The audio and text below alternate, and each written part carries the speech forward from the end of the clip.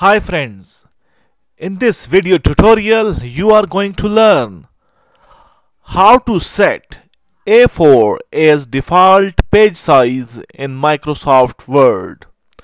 First of all, click on Layout tab.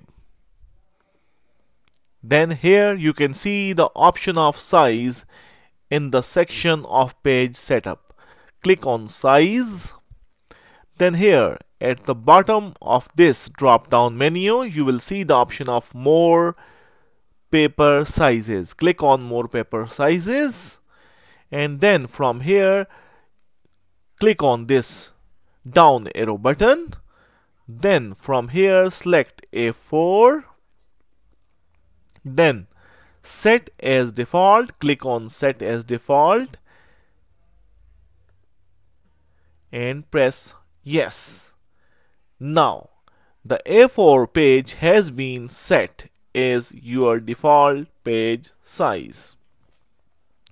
Here you can see that now it is blue. It is the default paper size. If this video helps you in any way, please subscribe my channel and hit the like button. Thanks for watching. Thanks for your time. Goodbye.